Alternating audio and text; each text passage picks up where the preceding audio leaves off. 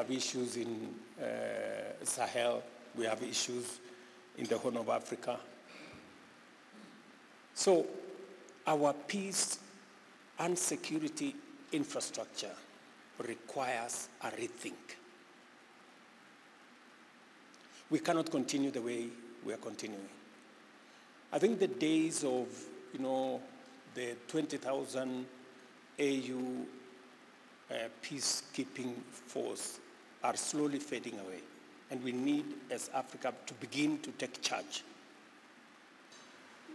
You are here as representatives of your countries. You need to ensure that your presence here benefits your people. So Addis Ababa should not just be a place where people come every year, jets inside, and go and talk, and resolutions are passed. After that, 80% of those resolutions are not implemented. That's where we want to find a solution, so that rhetoric and actions are brought together.